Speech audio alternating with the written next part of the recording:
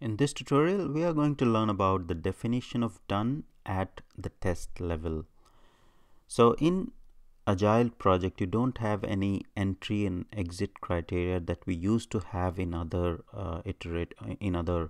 sequential development methodologies like waterfall and V model, wherein we used to define entry criteria and exit criteria in each of the phases. So when we'll enter the next phase, or when we'll say we have completed this phase successfully and we'll exit this phase.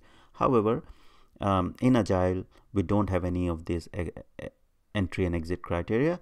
So we have definition of done that is defined at different levels, and that's which definition of done ensures or is the you can say it's sort of entry and exit criteria for each level in any of the Agile project. So it could be at the test level or story level or iteration level.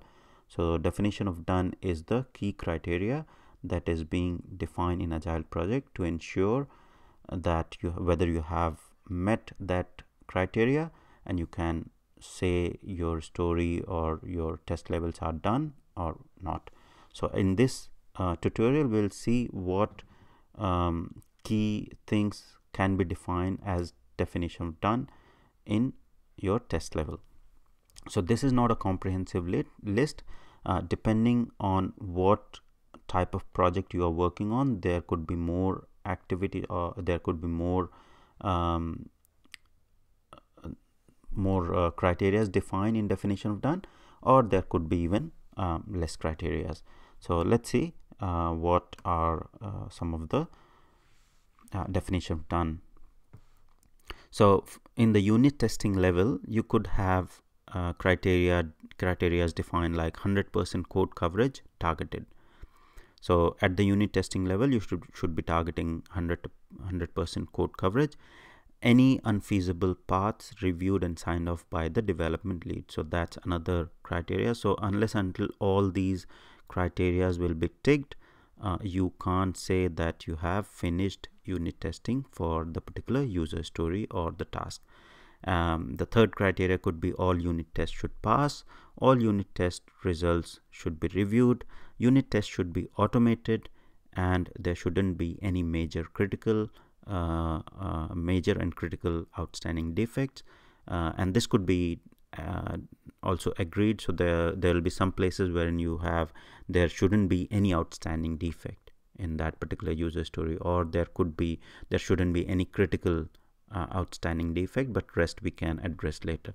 So this definition of done is something which is discussed within the team, within the Agile team, and the whole team agrees on this definition of done for each level or each iteration. Then the static code analysis should be completed. So these are some of the criteria that could be defined as the definition of done for unit testing. Now let's see what could be some of the criteria for the integration testing. So in integration testing, you could say all functional test cases should be executed, all the interfaces between units should be tested. So at the integration level, you should ensure that all the integration points between the interfaces that you are testing are tested successfully. There shouldn't be any critical and major defects. This can again change as per the agreement within the team.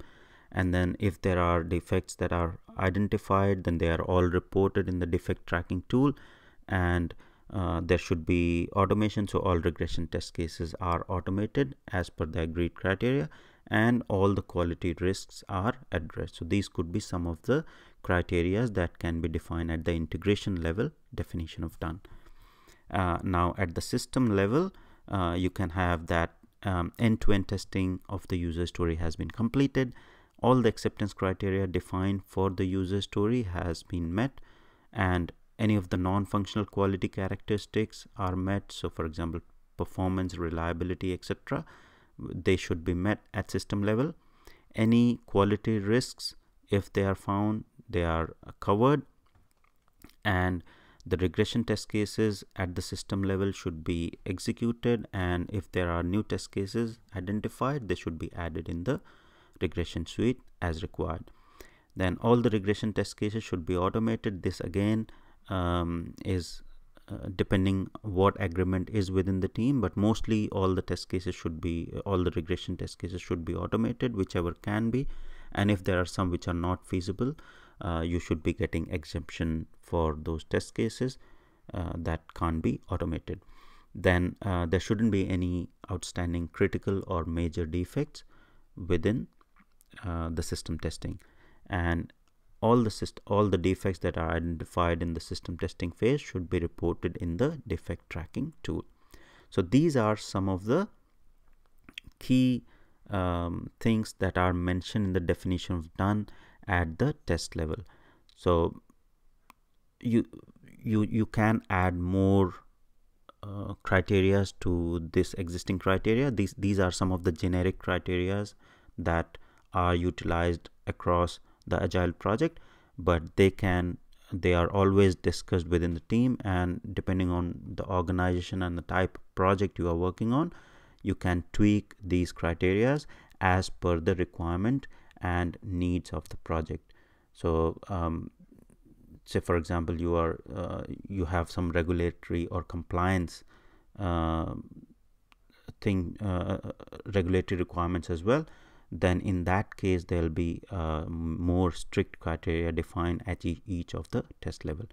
So it is more of a collaborative effort within the team to come up and define this definition of done. Thank you.